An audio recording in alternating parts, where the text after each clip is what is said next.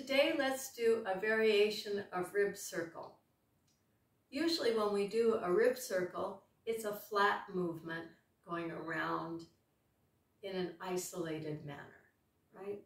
Either to the right side or to the left side, okay? But today, let's change that a little bit and angle it up to the front and down to the back. So as I go to the back, I'm going to sink down, and as I come to the front, I'm going to lift up. Sink down, lift up, sink down, and lift up, like this.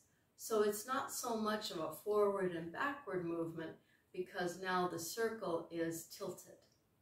Okay? Down and up, down and up, down and up, down and up, down and up, down and up, down and up, down and up.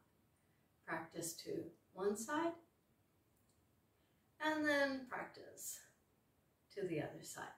Just tilt your circle and go up in the front.